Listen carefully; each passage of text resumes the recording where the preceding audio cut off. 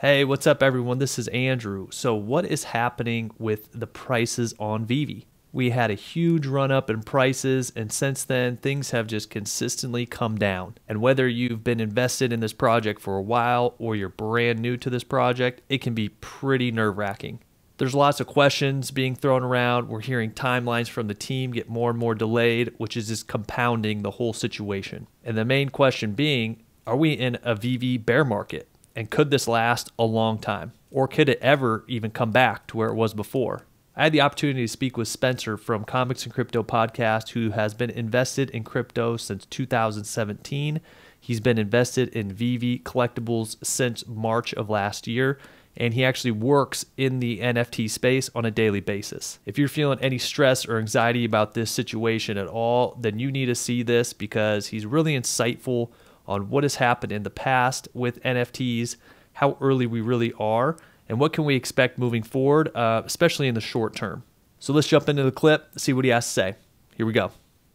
And that's what's so interesting because we go through these cycles and these kind of lull periods where there's not a lot of happening. There's some promises that were made that now it's getting backed up a little bit again, but I don't know, what's kind of your overall message to someone? Because it sounds like, more than ever, you go into those Facebook groups or wherever, and it's just, people are confused or they're scared or whatever it is. So from someone that's been here as long as you have since March, what's kind of your thinking on what's all going on right now? Yeah, so obviously there's a lot of FUD going on right now. And I understand why people aren't happy, especially if you are a new user and you're just coming in right now where, things are already really expensive. It's nearly impossible to get drops. I definitely understand the frustration. But what I will say is that there's still so much to come. Like it's not worth, selling all your stuff just because, you see one post on Facebook or Twitter of somebody complaining. Like MTL is coming, so soon you'll be able to cash out. Veveverse is coming. Once land is out, like I'm more excited for land than probably like any collectibles drop that could be coming, in the future. Like seriously, land is going to be so huge. So we have that to look forward to. We have the Master Collectors program. There's going to be ways to, basically make it easier for yourself to get drops. We have the new queuing system coming up, which should make it a little more fair for people and remove bots. And it's just like, we've seen nothing yet, I feel like, in terms of like what Veve has put out in the IP. Like we've already had incredible IP, but like I seriously think we've seen nothing yet in terms of the stuff that they're going to do. So yeah, it's just like, it's fine, guys. It's just fine. got to ride it out. Just got to ride it out. It's just the market moves in cycles, and this is just a little bit of a lull. And all I view this as a buying opportunity. Like I didn't have a Steamboat Willie set, and I bought a Steamboat Willie set this morning because prices are down right now. Just because that's something that I wanted to have in my collection. So if you have the ability to make some moves right now, this is a great buying opportunity, especially to get into some of these Grail blue chip NFTs that are 30, 40, 50% down from their all-time highs. So you can get a Walt, you can get Secret Rare Spidey, you can get McFarlane Batman at major discounts right now. So I know I would be fine right now if I had the capital. Yeah. Yeah. And that's what's crazy too. And I know we're going to be looking back on this in, probably even 6 months from now. Cause when I was, started back in March, I kind of really started collecting when there was kind of that there was a first run up in prices. And then, first part of summer, that's kind of when I started doing some buying. And things had gone way down from that point. I know even people then were kind of scared about it. And then, then during kind of Comic-Con, there's kind of that fiasco with Comic-Con and their,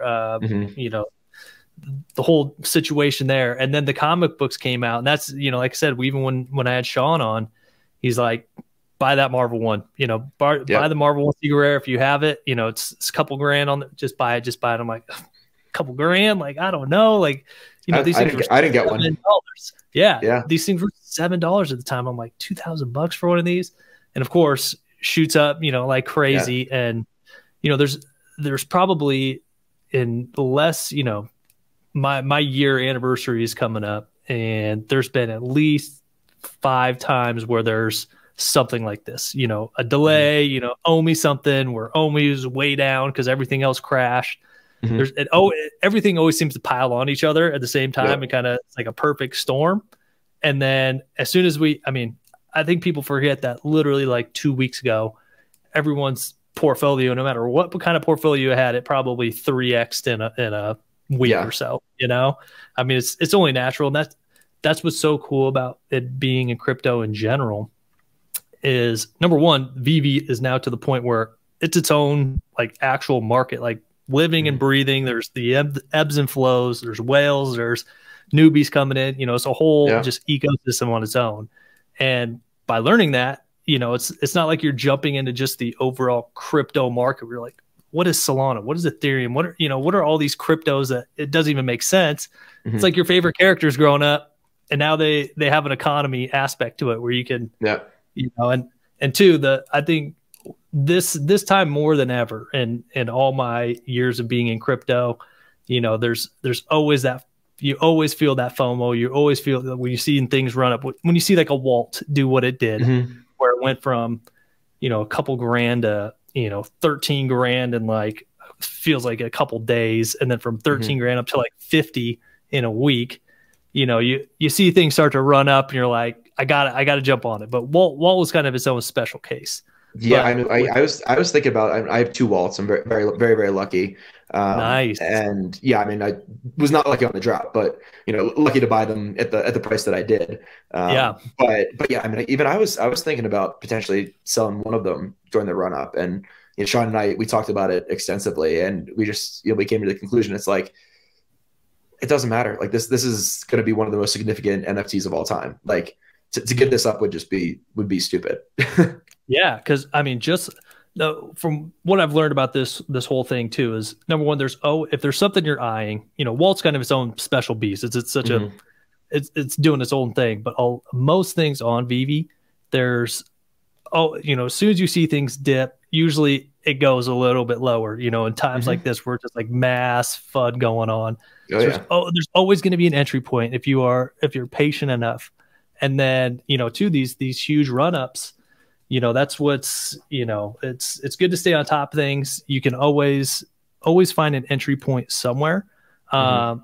But two, like you said with the Walt, like it always seems, man, when these things are sitting at 50 55K, whatever was sitting at the top, that Mhm. is so tempting to get rid It's of. so But it's like I could put a down payment on a house right now with this. Like it's so tempting. Yeah. it's so tempting. But you being in the space and seeing where this is going, how we know it's like just the start of this, it's like Mhm. you don't know if you did get rid of that, if you could ever get back into it at that price. Exactly. You don't know when it's going to jump from 50 to 100 in like a few days, so Exactly. you're priced out. So I'm a buy and hold guy myself. Same. Yeah. Are you the same way too? Yeah, Yeah, I don't do flipping. I buy holds, and I just want it for my collection, and yeah, and just write it out. And I'm very much the same way with my crypto investing too. And outside of NFTs, it's I really only invest in things that I really believe in for the long haul. I like a 3 to 5 year time horizon on pretty much all my investments. So yeah, I'm yeah, always thinking long term, and with crypto, you have to be thinking long term. Like if you get too bogged down in the details in the day to day, you're just gonna drive yourself crazy. Yeah. for sure. And two, I think I feel like there's a lot of people new into crypto because of EV. They didn't even Hmm. realize they were getting into crypto. Yeah. Really, they Yeah. just, next thing you know, you're seeing this whole sector. You're seeing these big swing in prices. And it's kind Hmm. of their first dip into it. But I don't think people realize that that's what the crypto game is about. Is all about is just being consistent. You're never going to Yeah. be always up. At some No. point, no matter where you entered, you're going to within the short term, like under a year, it's going to be up, it's going to be down where you're at before. That's why the dollar cost averaging is usually the best way to do it. Definitely Uh, agreed. Yeah, something that I've definitely learned. I mean, because when I first starting in crypto, kind of my strategy was very much like a kind of like a spray and pray. It's like I didn't have like yeah, a whole lot of conviction in like one or two investments and went really heavy, and I would kind of just like spread it out and be really diversified with it. But something I've learned is like the big money is where you have a lot of conviction in one or two things, and you really, diversification obviously is very, very important, but having conviction is where you're going to see the really, really big money. So it's like you go all in on, like, I'm not, this is, a very risky thing is to go all in on one thing, but it's like, instead of maybe picking 25, crypto investments, maybe pick 5 that you have a lot of conviction for, and continually dollar cost average over time, and really just build your bags. And, so if you really believe in the long term, and that, 2, 3, 4 years down the line, they're still going to be around. If you just keep buying on all the dips, you're going to be golden. Yeah. And even too, I've been investing in crypto for years, probably around the same time you were, like 2017, nice. 2018. Yeah. And, it's, even just within Veve as well, it took me basically almost from March all the way to when Walt came out, to where, finally where everything sat in, where, low mints, just the right opportunity, just the right IP, everything kind of lined up where I'm like, okay, this is the one I'm going to strike on, and this is where I'm most convicted with. So, I think everyone feels like they're expected that they want to be right the very first time, right? You buy one thing and it goes all the way to the moon, and it doesn't happen. It doesn't happen. I can't even tell you the number of mistakes that I've made over the years, and just random bullshit that I've invested in that has just gone to zero. There's so much stuff, but it's like, the really cool thing about the crypto space is, like, you get rewarded for trying, which I think is so cool. It's like, especially like decentralized finance and some NFT projects, you get all these like retroactive airdrops.